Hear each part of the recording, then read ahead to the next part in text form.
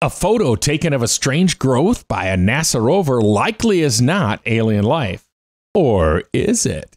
That in a report at Study Finds, where we invite you to like and subscribe to get the latest information.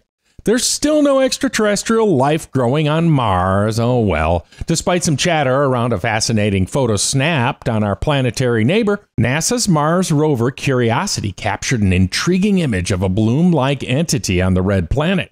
But scientists say it's no alien flower or plant. Curiosity acquired the picture on February 24th. However, hopes of a flower garden are nothing more than fantasy.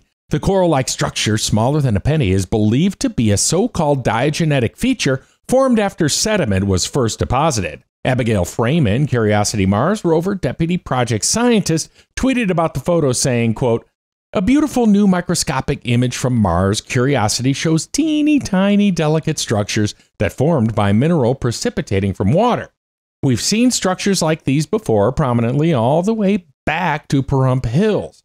There, the features were made of salts called sulfates. The Mars hand lens imager that was used to snap the picture is the rover's version of the magnifying hand lens that geologists usually carry with them in the field. There's much more detail in the link in the description below on this and other studies at studyfinds.com.